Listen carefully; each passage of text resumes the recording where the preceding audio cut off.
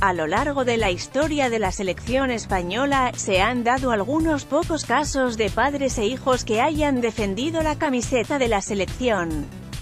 Pepe Reina, Xabi Alonso o Manolo Sanchís siguieron los pasos de sus progenitores, igual que también ha habido unos cuantos hermanos que han sido internacionales absolutos. Pero Marcos Alonso puede lograr, si debuta ante Alemania o Argentina, convertirse en el tercer eslabón de una saga histórica.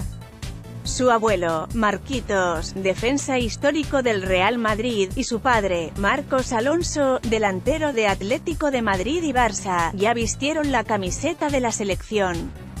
Y ahora llega el turno del nieto y el hijo, lo que supondría un caso único en la historia de la roja, y el sexto precedente a nivel mundial.